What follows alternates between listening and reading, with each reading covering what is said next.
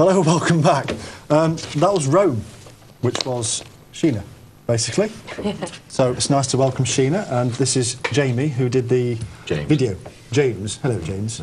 James and Sheena, you're Roam. I am. And you are a musician and a filmmaker and a producer, etc., etc. So what was all that about?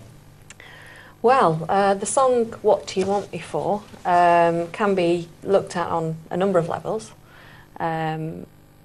The primary level, the surface level if you like, is it's about a relationship between a man and a woman.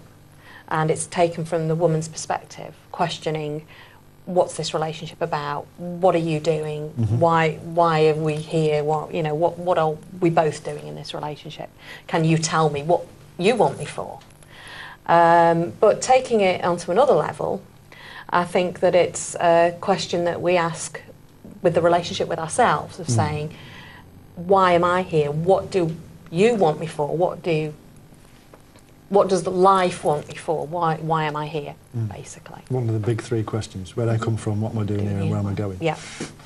Anybody got any answers? On a postcard, please, to Gardiner's World. So what gave you the inspiration for the video? Well, basically, having worked with Sheena in the past, as you might have seen her in a previous episode of Gardiner's World, I heard the song and I really liked it. It struck chords with me and I felt the meaning in it straight away. So we had this plan of putting together a production company in Stoke-on-Trent, which is where we're from, which is a little bit of a black hole when it comes to music. But and everything else. And well, yes, pretty much. So what we actually did was we got this group together and we said, right, we need 3 songs.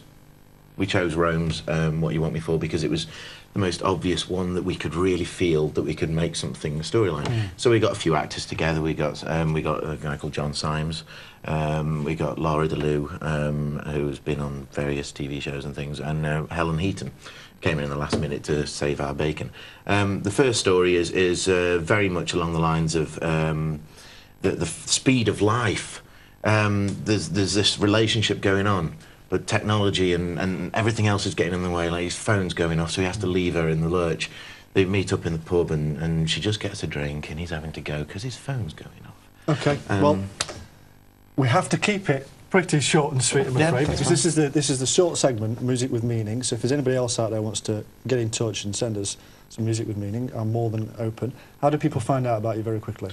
YouTube, if you look for Olive Studios, anywhere online. Olive Studios. Olive Studios. And MySpace, Roam UK, Roam as in R-O-A-M. So MySpace/Roam UK. And they can find out more about you and maybe see some of the videos on YouTube. Or come to us and we might make you a video.